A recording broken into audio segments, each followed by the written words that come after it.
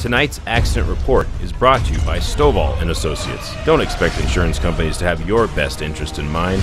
Stovall and Associates cares. Let us help you if you have been involved in an accident.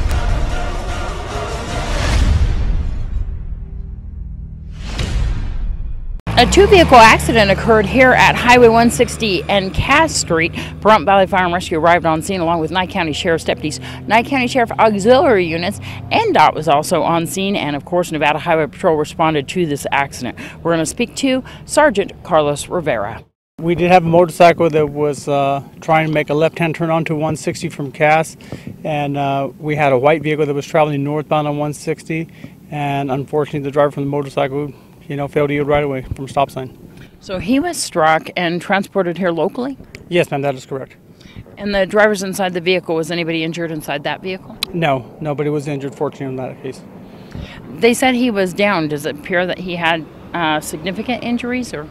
At this point, I don't know, but he was conscious and he was talking. He appeared to be okay, but they're going to transport him here locally. And I saw the NDOT was here on scene along with the Nye County Sheriff's Auxiliary.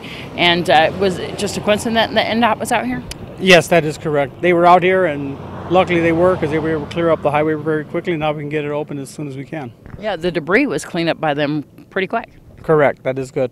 You're going to give a citation, you think, to the motorcycle rider? That is correct. If after everything we do with the completion of the investigation, likely so he probably will be cited for failure to yield right away from a stop sign.